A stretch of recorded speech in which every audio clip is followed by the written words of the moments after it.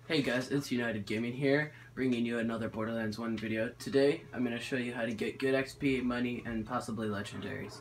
So first, what you're going to want to do is travel to the descent and go through that, and then we're at the Iridium Promontory, so we already went through the descent. So what you're going to want to do is kill these Arc Guardians and all the Guardians, because those are what give you the XP.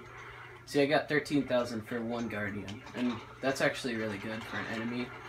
So, I'll kill this guy really fast and show you how much XP he gives me. Well, he gave me 13,000 XP, and these Sarah Guardians give you around 5,000 to 4,000 XP.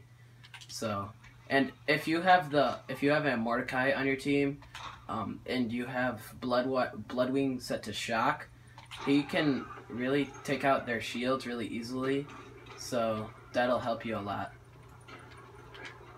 I can't. It's too high up. Alright. I was just talking to Darebear right there really fast. But in some of these chests you can get legendary. So we already got a legendary, which was the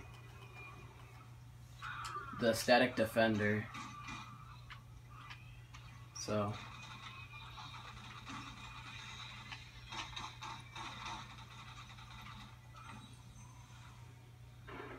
the enemies are pretty tough, so make sure you're gonna wanna have a good shield and make sure to have some good guns too, because you will go down. Well, you might not go down, but I'm pretty sure you will, because they are pretty tough and there are lots of them. So I'm going to show you guys